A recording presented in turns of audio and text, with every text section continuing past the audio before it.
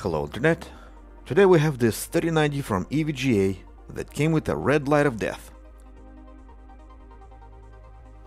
For those who don't know, red light of death is the red light at the PCIe connectors that stays red, indicating a short circuit, powered specifically by this cable. So let's take this thing apart and see what's shorted.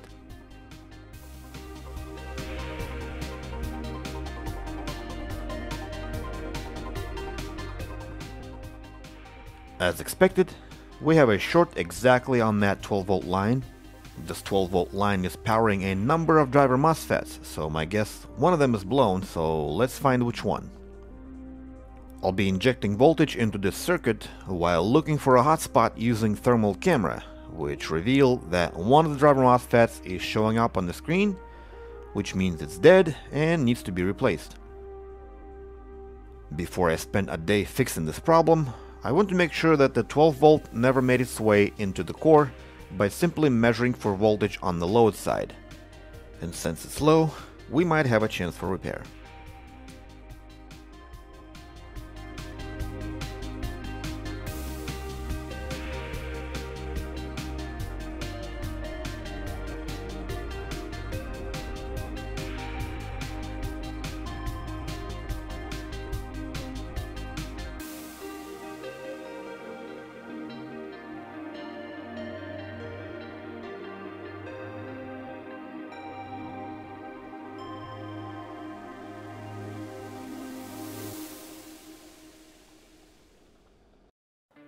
Okay, driver MOSFET is removed, so let's take a look at what's going on.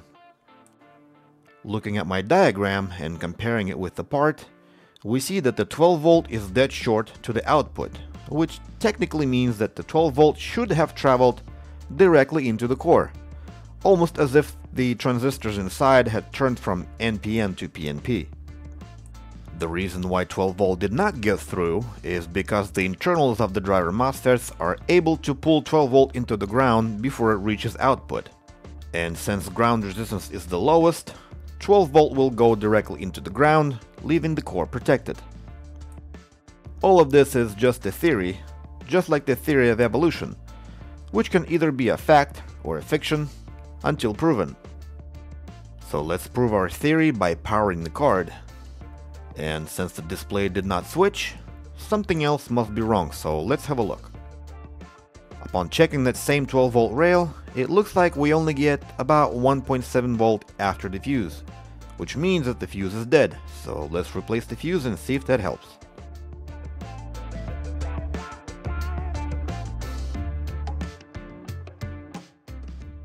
With that done, we now have good 12 volts, so let's see if we get a picture.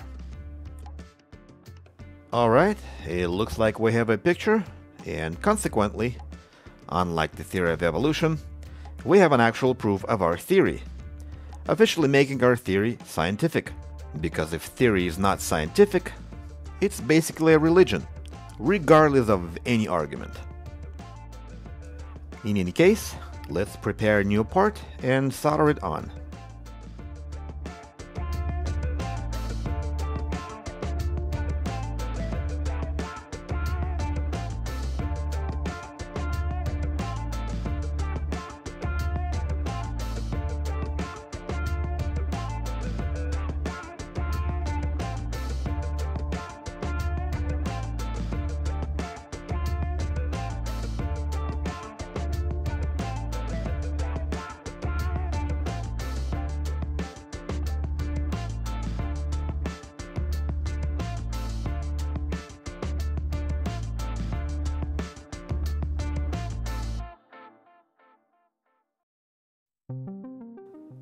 Now let's make sure that every phase is generating a good signal profile, which as you can see it does. Then clean it up, put new set of pads, following this cheat sheet I made a while ago, which by the way is in no shape or form 100% accurate, so if you plan on using it, do it at your own risk. And with that done, card is put together, looking awesome, so let's power it on and see how well it works.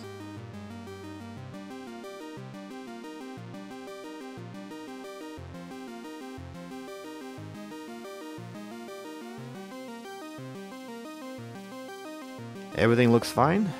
It seems to run games no problem, and all that I have left to do is to ask you for a comment, maybe a like, and if you're new, subscribe to my channel, and I'll see you later. Goodbye.